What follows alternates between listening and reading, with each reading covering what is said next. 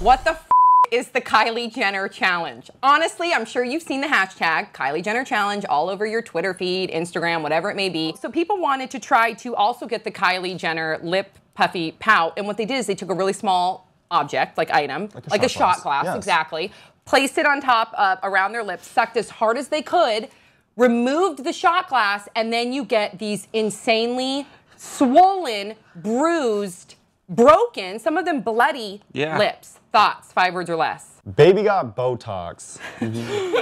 Aren't all the Jenners challenged? Oh! 2 points. I just can't with this.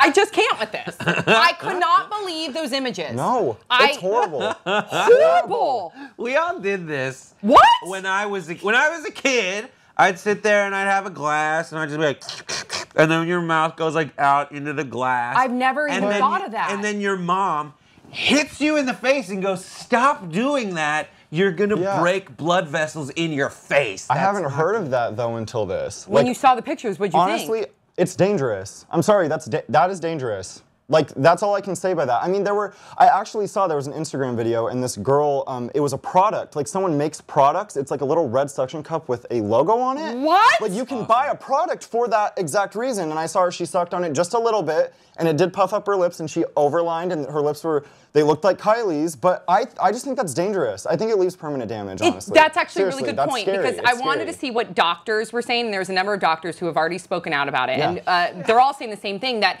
it's great for you, it's good, it's a good idea. It's fantastic for you, Healthy, gives you a nice pillowy pout, but they said that that's the thing. Not only is it breaking the blood vessels, but it can cause infection, and you can, if you do it, I guess, enough times, or maybe just one really bad time, you can lose the sensation.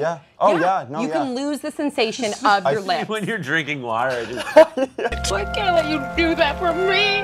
So Kylie Jenner has actually spoken out about the Kylie Jenner challenge. This is what she said. She said, quote, "I'm not here to try and encourage people, young girls, to look like me or to think this is the way they should look. I want to encourage people, young girls like me, to be yourself," in all caps, "and not be afraid to experiment with your look." And then, of course, she has said that she just overlines her lips, even though they look a lot bigger than they were last year. Yeah. Honestly, I don't think she doesn't just overline her lips.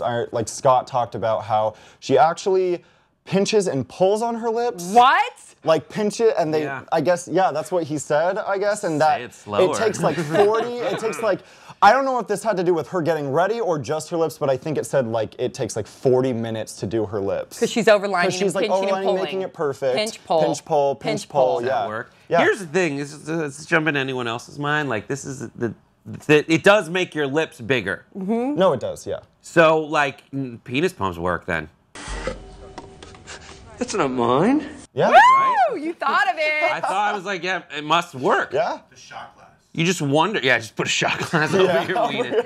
So, and that was the tip's gonna be huge. Just like, Then you're gonna have a big old tip.